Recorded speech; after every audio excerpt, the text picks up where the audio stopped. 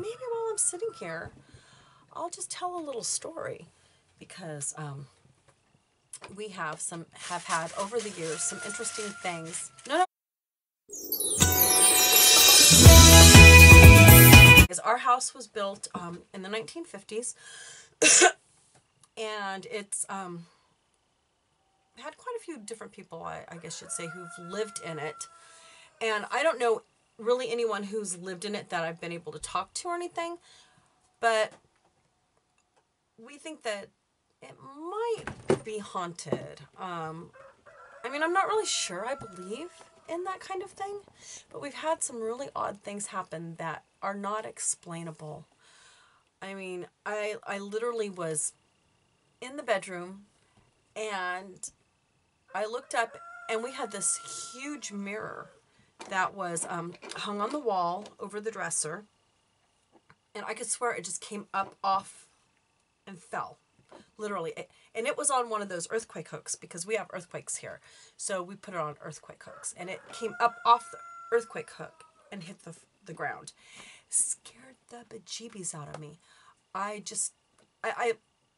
saw this with my own eyes, so I don't know what the explanation is behind that. It's just was so scary. And then we've had episodes where you feel like you're being pushed, you know. I was in the laundry room one night doing laundry, switching stuff over, and I just started feeling this pressure against me, this pushing, like pushing me out of that room. I don't know. I have no idea what could have done that. I mean, it just was definitely unexplainable. And then we have this spot in the hallway. So it's like right at the beginning of the hallway, where the living room and the hallway kind of meet. And our cats will just sit, all of them sit, and just stare at a spot right there in the hallway, and just stare at it. And if you walk through it while they're staring at it, the temperature drops, and literally the hairs will just raise on your body. I mean, it just lifts all the hairs up. It is the most bizarre thing.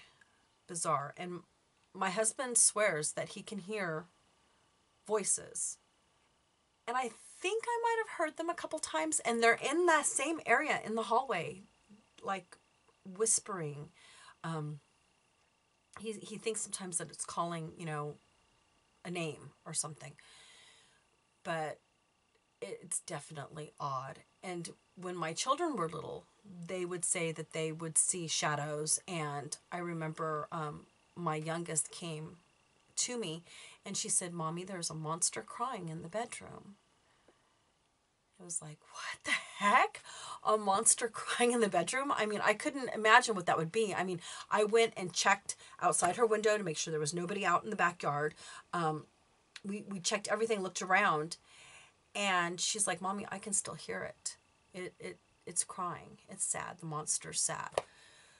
So I was just kind of like, okay, this is weird. I mean, and nothing that's happened here has ever been harmful or hurtful. It just seems like it's some sad entity or something.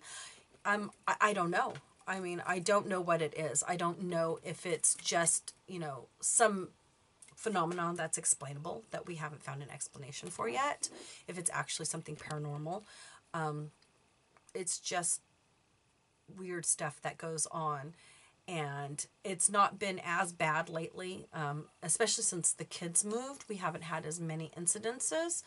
But there are times, I mean, I'm okay being here alone. I'm okay, you know, if it's dark.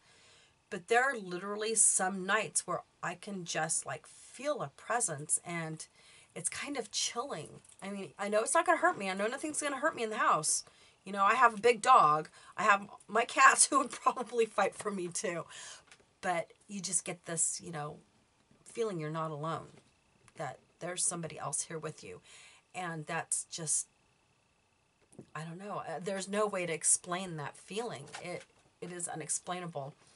So that's my kind of ghost story of my house. I'm pretty sure there have been other incidences that my kids could recount.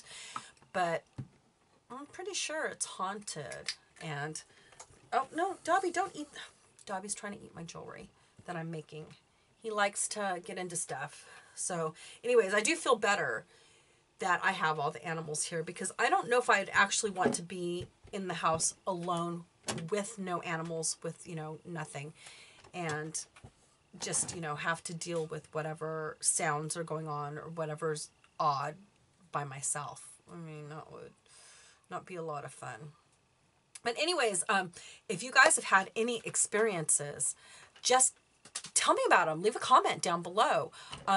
If you like this video, give me a like. If you have any questions, ask me a question. And I don't know. Do you believe in the paranormal? Do you not believe in the paranormal? Because I'm still not really sure if I do. But you guys, take care, have a great day, and subscribe if you haven't already. Bye-bye.